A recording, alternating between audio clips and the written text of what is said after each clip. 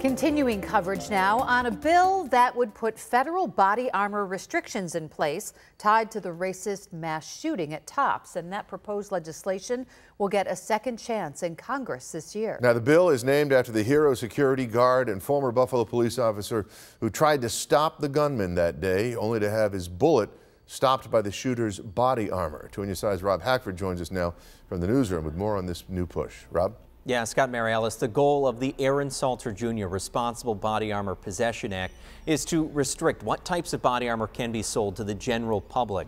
The gunman who killed 10 innocent people in the racist-fueled attack at Tops last summer was wearing enhanced or level 4 body armor, which protected him from security guard Aaron Salter Jr., who tried to stop him, shot at him, but died doing so. Body armor is ranked on a scale from level 2A to 4. The bill would restrict the public from owning or purchasing body armor that is level 3 or greater, with exceptions for military, law enforcement, and security members.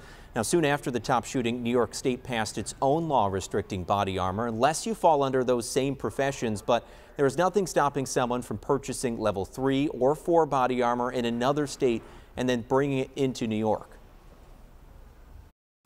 If not for that body armor, Aaron Salter, working as a security guard in the Tops, would have been able to stop that individual from committing mass murder. This is an effort that you just have to persist. And the more information becomes available, the more clear it is that these are very rational, common sense approaches toward the goal of not bringing those who were killed back, because that won't happen, but preventing this from happening again.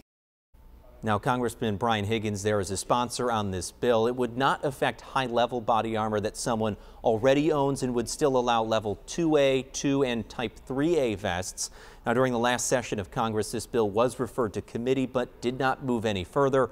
Higgins and several of the victims' family members who we heard from today hope it does go further this time.